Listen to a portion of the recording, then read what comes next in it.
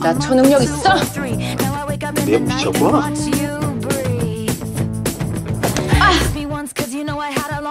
아우 여기 뭐 묻으셨네. 뭐냐 이거? 너무 예쁘다. 저 지갑을 안 갖고 왔어요. 근데 돈 좀 빌리시. 그쪽이 나 오늘 안 믿어줘서 나 오늘 진짜 죽을 뻔했다고요. 늦게 오면 두고 간다. 조심히. 아이 겁 더럽게만 안 다쳐. 저 말고요. 아니 아직 칼부가 안 끝났거든.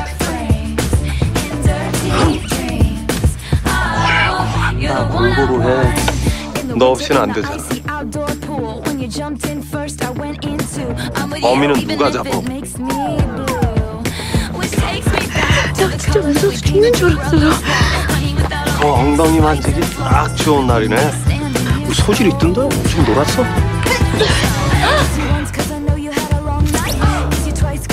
범죄자들은 참 한결같어.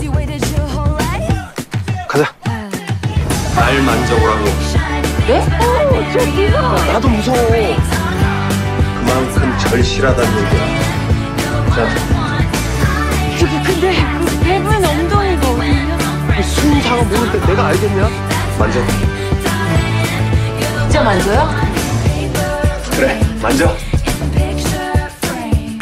핸드폰이 변기. 야, 너 뭐해?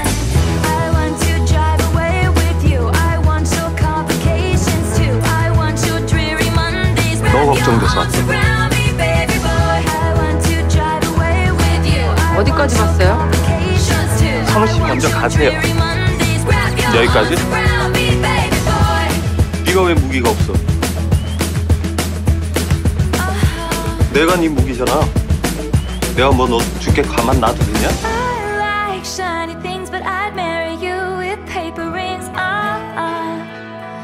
공예군 무슨 일 있어?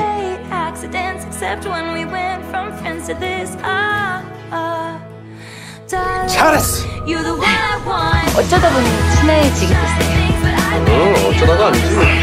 어때? 좀 괜찮아진 것 같아? 처음 만났을 때 이 여자가 어떤 남자 엉덩이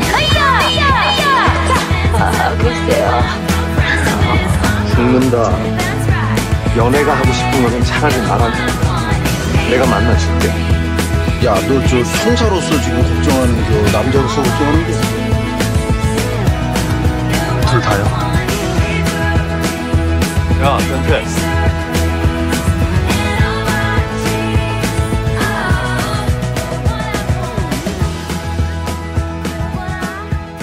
반지 빼고 가야지. 에? 빼. 야, 환불하게. 빼라고. 일로 와. 아, 치사하게 돈 좀 뺏는 게 어딨어?